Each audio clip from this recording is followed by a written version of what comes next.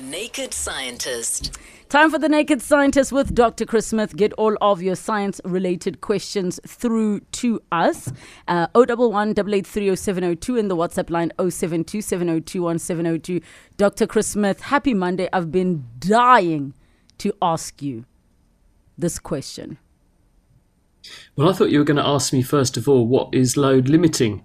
No, and I can put you out of your misery. No, I can because put you out we of your have misery to tune because... in. We have to tune in to Ray White after 5 o'clock. No, because this really matters, because we've got the same thing going on in many, many countries where the whole point of this is that there are various devices which don't need to be on all the time and which could manage if you turn them off for a while.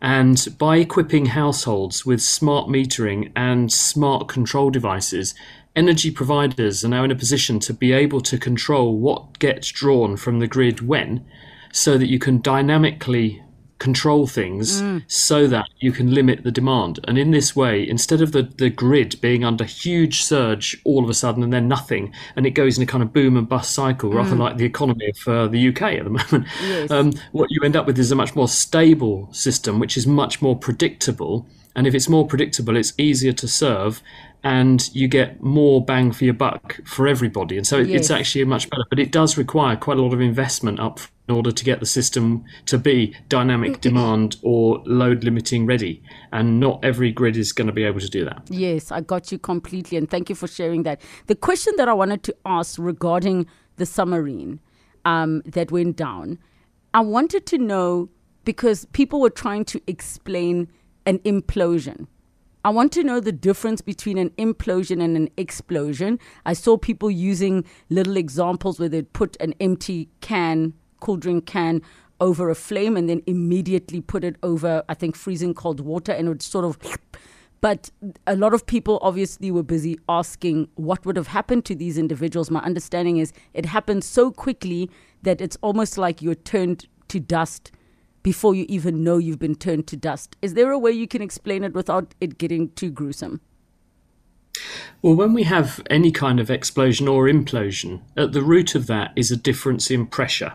Whether you have something which is not taking up much space and has a much higher pressure than the things around it, or the things around the thing have a much higher pressure than the thing inside. Either way, there is a pressure difference.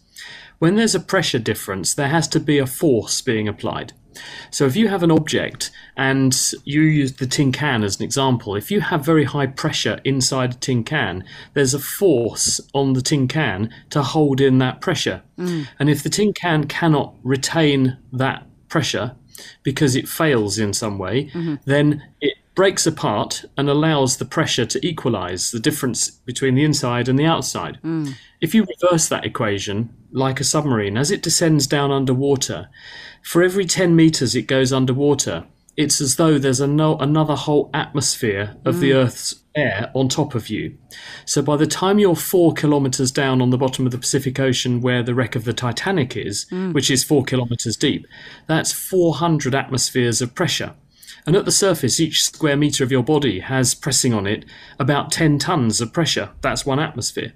So down at the bottom of the Atlantic Ocean, where the Titanic is, you've got the equivalent of about 4,000 tonnes standing on every square metre of something. So there's a huge pressure difference between the inside of a submarine, where it's at atmospheric pressure because you want the people to breathe as though they're at the surface, and the outside, which is really high pressure.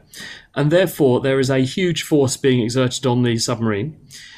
If something fails, and in this case, they had a titanium structure supporting a carbon fibre inner vessel, and the two were coupled together mechanically to spread the load. If it fails, which we believe it did, then it can no longer withstand that force, rather like a bridge with too many cars on it, and it suddenly catastrophically fails. And you've got every square metre with a force of 400 tonnes on it pushing inwards, because there's very little inside and lots of pressure on the outside. So it does the reverse of an explosion. You're moving from an area of high pressure where the water is to low pressure on the inside. And it instantly collapses down. And it will do it in such a short space of time that anybody who was subject to that wouldn't know what was happening to them. Wow. Okay. I think you've explained it quite well. We're going to take a quick break. I see your calls, Tepi, Glenn, Sandra. We'll take all of your questions for Dr. Chris Smith. 702. The Naked Scientist. 12 minutes to 3 o'clock. We're with Dr. Chris Smith taking all of your science-related questions. 011 883 0702 in the WhatsApp line 072 702 1702. So now we go to the lines. We have Ruwaida. I have to just get help with pronouncing that. Is it Ruwaida? Ruwaida. Yeah. Ruwaida. Thank you so much. Go ahead. Dr. Chris Smith is listening. Hi, Dr. Chris. I want to know, we always hear about high cholesterol being bad for a person, especially the heart. I read an article 2 days ago. A doctor from the UK actually saying that high cholesterol, depending how high, can actually be good for the body. It fights off certain illnesses. The only time it's bad, really, one of the points is when it crystallizes in the arteries. It prevents the normal flow of the blood through the vessels. So is it good or is it bad? Hi, Roweda. The answer is it can be both. And this is the confusing thing because cholesterol isn't one thing. Cholesterol comes in different forms in the body, and it tends to be considered most simply in two forms, a low density form and a high density form, which are called LDL and HDL respectively. And when we measure the total cholesterol in the bloodstream, we can find it's high, but you find that person might have a very low risk of heart disease when you look. And the reason is that they've got lots of HDL and very low levels of LDL. So in other words, the bad guy of the cholesterol world is the low density or LDL form, and the good guy is the HDL form. And it's not so much what your total cholesterol is, it's the ratio between those two. So if you have really high levels of HDL, you are much better off than someone who has relatively high levels of LDL. That's not to say that if you eat a poor diet and you elevate your cholesterol level with lots of saturated fat in your diet, you will be at higher risk of having a heart problem. But people who have, by and large, got a higher level of HDL will be better off than people who have a lower level of HDL. And you're right that the damage done by cholesterol is that as it goes around in your bloodstream, in some places the walls of arteries become transiently damaged and they become a bit porous. And the cholesterol can diffuse or move from the blood into the damaged area. And because of the inflammatory conditions in those damaged areas, the cholesterol can become oxidized and it gets picked up by white blood cells that are called macrophages that happen to be there trying to clean up the debris. And they become congested with all of this stuff, which then forms a bulge in the wall of the artery, and you have an atheromatous plaque.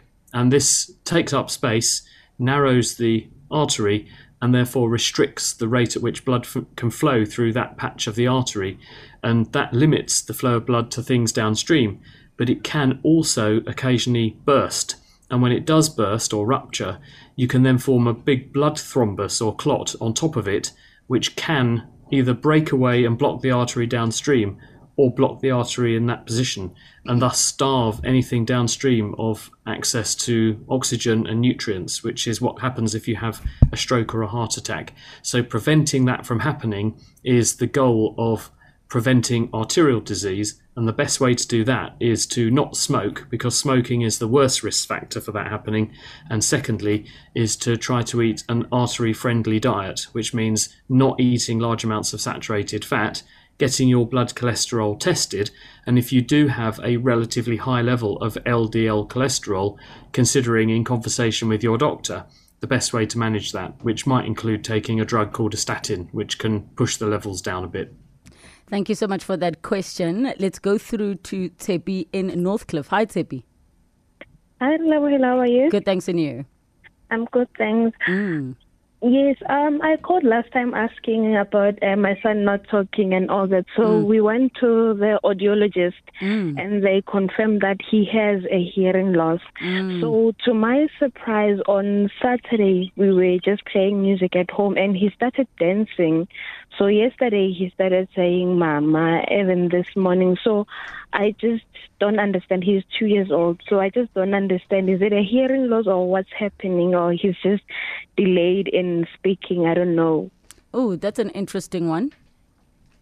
Yes, and I'm also really glad that you shared your situation, because many other people will probably be in the same situation as this, and it would have been very helpful to them.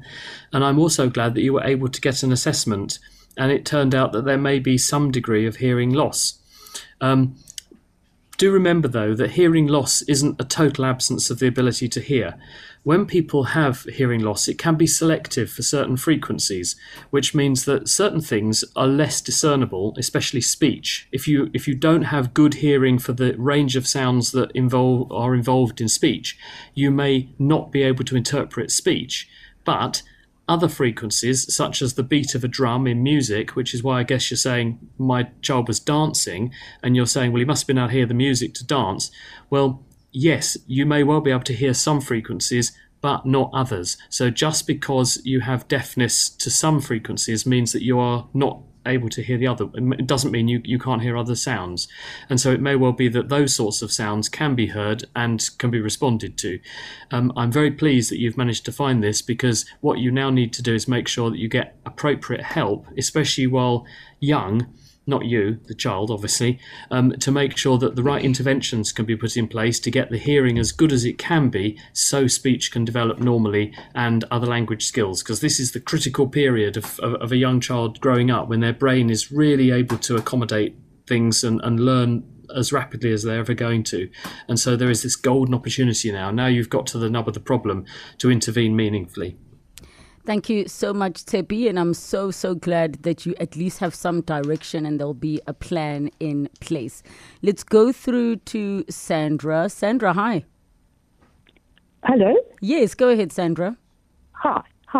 Dr. Chris, I'd like to ask you, I've got a postnatal drip, and every time I eat, it gets so much worse that I feel like I've got to keep trying to clear my throat. And then eventually it settles a little bit. Why is it when I only eat? Well, what you might have, Sandra, and obviously I'm speculating because I don't know you and I don't know your past medical history, but some people do have some kind of allergies, and certain things in food can trigger an oral allergy syndrome, and they can elicit an allergic response. You might find when you eat certain things, if you're, say, allergic to certain plants, when you breathe them in, the pollen produces a runny nose. Sometimes eating things made by plants in the same family or same family group or group of plants can elicit the same reaction. So it might be that something in the food is making you have that reaction and making your nose runnier. The other possibility is that just as when you, if you think about Pavlov ringing the dinner bell and the dog's all salivated, when we know our dinner's coming, we tend to make more saliva. And it might be that when you know you're hungry and you're going to eat, because this triggers the production of saliva and maybe also mucus in the nose, it might be that the same pathways, because they're involved in both, are being triggered by the eating and drinking, and this is making your nose produce a few more secretions, and this is making the other symptom a bit more noticeable. So I think either way, it's worth getting the postnasal drip investigated, try to find out what's making it worse, and if it is allergy driven, and if it is, then simple remedies to start with, like antihistamines or like a nasal spray, might help to knock it on the head. Thank you so much, Sandra, for that question. Let's go to Glenn in Johannesburg CBD. Hi, Glenn. Hi, how are you, ma'am? Good, thanks, and you? Good. I've got a question for the doctor. Yes, go ahead. My question is that, these big trucks in the mine, I think it's 25 meters. The wheel normally is 25 meters high. And then you have this small tire car, maybe a Picanto, which is very, very small. If they're both traveling 1 kilometers at the same speed, when they reach after 1 kilometers, will the same car have traveled the same kilometers, or you find the other one have traveled less? Wait, so did you say same speed of big wheels and small wheels, basically? Okay, Yes. okay. The big, in the mine, there's that big wheel, 25 meters high. The one that almost is as big as the ATOS. I got you. Doctor? Well, I think if I understand the question correctly, if we're comparing, let's simplify this. If we're comparing a vehicle with massive wheels and a vehicle with small wheels, and they're both travelling at the same speed, so if I measure the front of the car going along, yes, have both wheels travelled the same distance? Well, the answer is no, they haven't, because the circumference of the wheel is the distance all the way around the outside. So you divide the distance the cars have travelled by the circumference of the wheel to find out how many times the wheels have gone round. And a wheel will complete fewer revolutions if the wheel circumference is bigger, because it's got more wheel circumference to cover the distance than a smaller wheel. If the wheels are if you're just measuring the speed of a wheel and you had a wheel doing revolutions per minute, then obviously a bigger wheel is travelling farther than a smaller wheel because it has a bigger circumference, so it will describe a bigger movement overall than a small wheel. So it really comes down to what we're measuring. Are we measuring the speed of the car, the vehicle, whatever, and who's going over the line first, or are we measuring how many times the wheel goes round? Because they actually are describing two quite different distances, and the bigger wheel, if it goes around the same number of times as the smaller wheel, has actually travelled farther. Yes, and I think you've summed it up nicely, because obviously when you're speaking about the circumference, that actually speaks to the distance travelled. Dr. Chris Smith, as always, a pleasure to have you on our show. We will be back together next Monday, and thank you to all of you for joining us today for 702 Afternoons.